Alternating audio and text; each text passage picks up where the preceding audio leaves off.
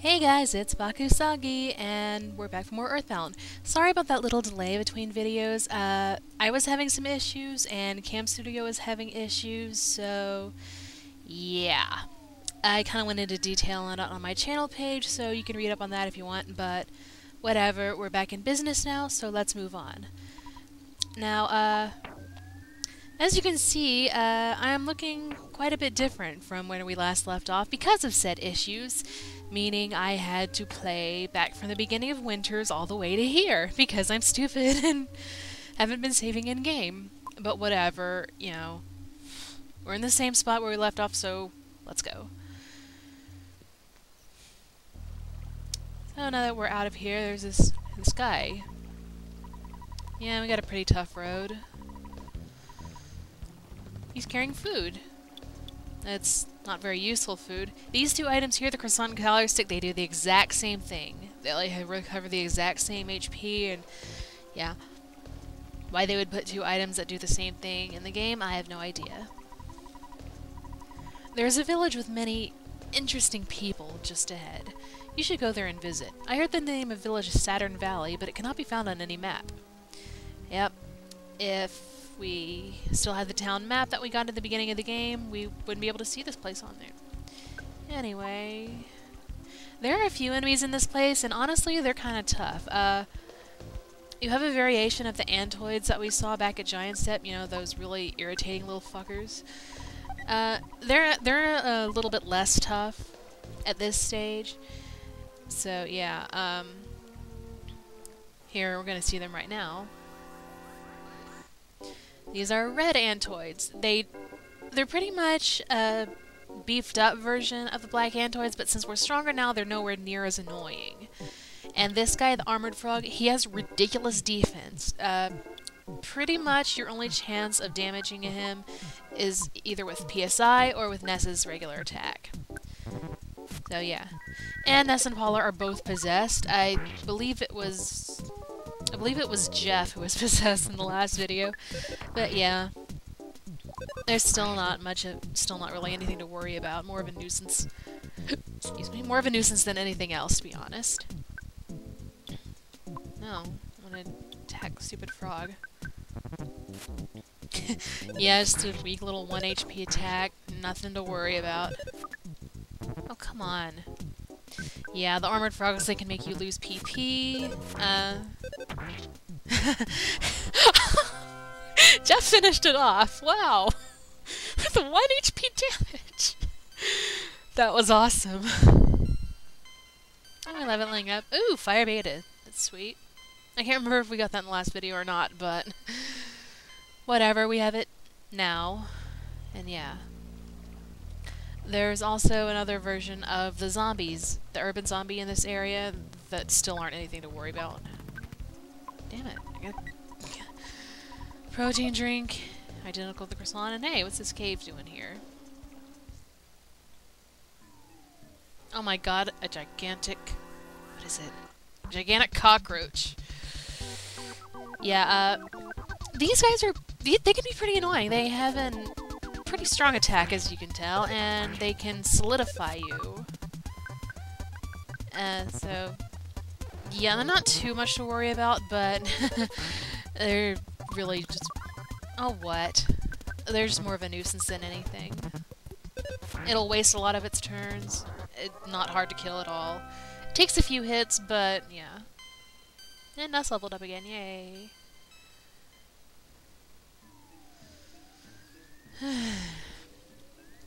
So, yeah, I had some issues in since the last video. I recorded a lot of stuff, but turns out 2 gigabyte files are too intense for Cam Studio to handle. And so the recording was completely scrapped without any, you know, anything. I lost it completely. And after that, I was just like, fuck it, I'll do this later. Because, yeah, I was all the way back in Winters, and I hadn't even leveled Jeff up. He was still at level 1. It was just like... I basically had to replay 2 videos worth of content, which was really, really stupid. But I took the opportunity to... Damn it. I took the opportunity to level Jeff up a bit more. I think he's at a higher level than he was at the last video. But anyway, we have entered in this strange area with yellow grass and odd music. Oh my god, what the hell is that? It's a walking head. We feel groove. Hi-ho, me Mr. Saturn. This place all are Mr. Saturn. Okay. These little walking head dudes are everywhere, damn. So, this is Saturn Valley, and... Hi, Dr. Saturn Zoom. Yeah, here's the hospital in this place. He can just completely heal you up. Oh, there go the ghosts. Right here is the hotel.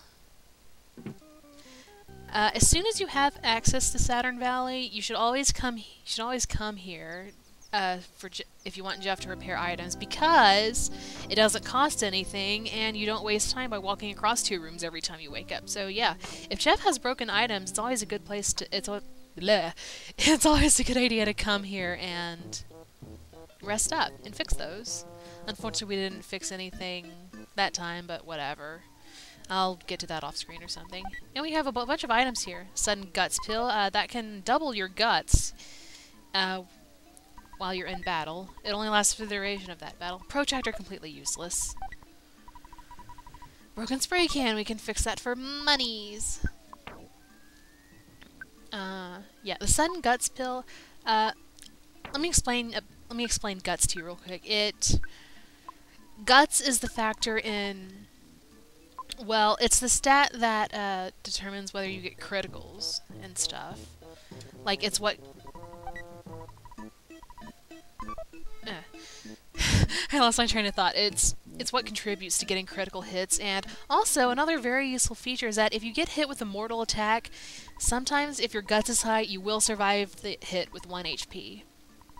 And this center wants to give us items. Base, secret. Base behind Grapefruit Falls. Password, I tell. Belchman say password. Stand still, wait for 3 minutes. Okay, that's interesting. Wow. A door that leads to nowhere. The ledge that the 3 of us can barely fit on. That's Saturn Valley. Hey dude. Subpoint, you have $380, we trade secret herb. Subpoint, you have $1780, we trade Horn of Life.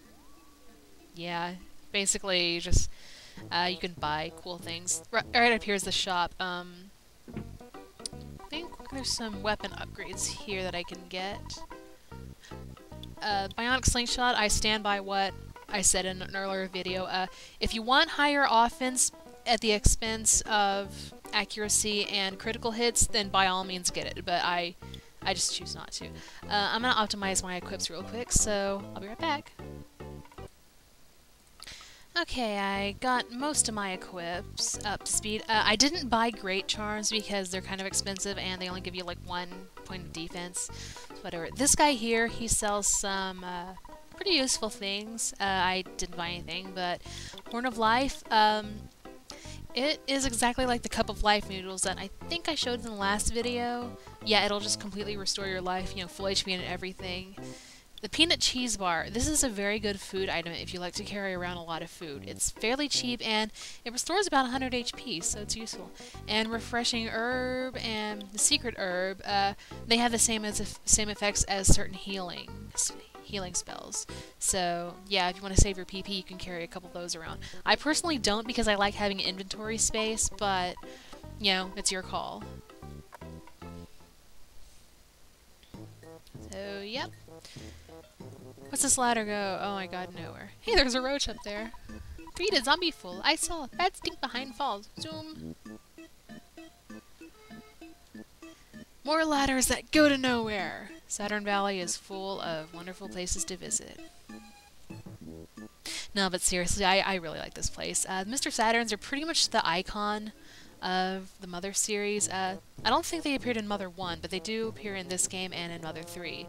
And yeah, they're cute little guys. I like them. So, yep. We're going to follow that one Saturn's advice and go check behind Grapefruit Falls. Because apparently Belch's factory is back there. More roaches. Yep.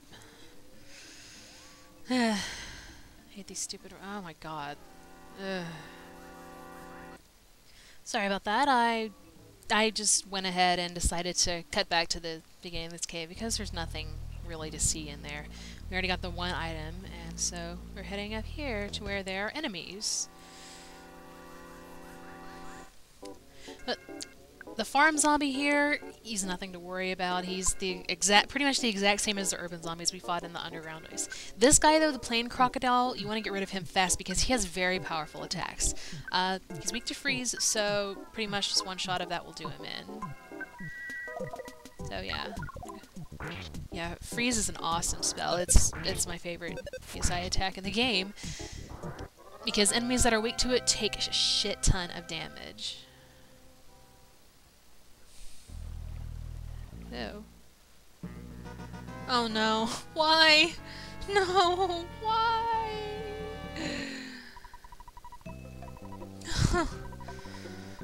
Why must you torment me like this? Why? Fuzzy pickles.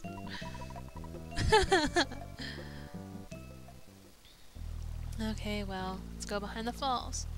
Say the password. And so begins 3 minutes of doing absolutely nothing. Yeah, you legit have to wait here for 3 minutes in-game. So to make this a little bit less boring, I'm going to talk about possible future Let's Plays. One game that I really want to do, in fact I almost did it for my first LP, is Pokemon Mystery Dungeon Explorers of Sky. The only reason I didn't do it for my first LP is because I've only played through the game twice myself, and while I love it, I adore the game, I don't know it like the back of my hand like I know Earthbound, so I wanted to stick to something that, you know, I would actually be able to talk about while I'm playing it. So that's pretty much why I did Earthbound first. But I do want to LP Mystery Dungeon, because it's such an I just love it. I love the story, I love the gameplay, I love everything about it. So yeah, you might be seeing that next time.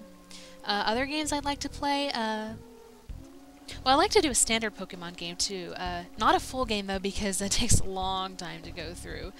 I have been wanting to try a Nuzlocke challenge, so I might do an LP of that maybe. I don't know, we'll see. If I can get my hands on a decent N64 emulator, I'd like to try Mystical Ninja starring Goemon. That's a really quirky and fun game that I've only seen LP'd a couple of times, actually, and I think it might be fun to do it. Yeah, truth be told, I'm not that good at video games. There are only a few that I've actually beaten in all my years of playing video games. So yeah, my choice of doing games impossible games to LP is kind of limited. But yeah, I don't think I'd dare do something as daunting as Final Fantasy or something, because holy shit, the amount of time you have to put into those games, it's just, oh my god. I mean, mad props to anyone who actually can LP a game that long, but it's just, I don't think I'd have the attention span to do that, to be honest. Not to mention there's all these cutscenes and stuff that you gotta go through. In a game like Earthbound, there really isn't much in the way of cutscenes, unlike its sequel, Mother 3, which I honestly need to play in full. I've only played up to maybe the middle of the second chapter, decided it was too hard, and then just caved in and watched an LP of it instead. But I'd really like to finish it for myself sometime in the future, because I love the story. I really do. I'm kind of an emotional person, so any game that can make me cry is a good game by my standards. God, how long have I been sitting here? Yeah, normally I would, oh, there we go. Okay, you may enter. So, we're in Belch's base now, and honestly, I'm going to leave this for the next episode. Sorry this is such a short video, but this is kind of a long area, and I don't want to take any chances of... going over the 2 GB limit again. Also, there's a storm coming in the area, so I just want to cut this off really quickly so I don't lose any of my progress again. So, if you like this, feel free to subscribe, and this has been Baku Usagi. I'll see you next time!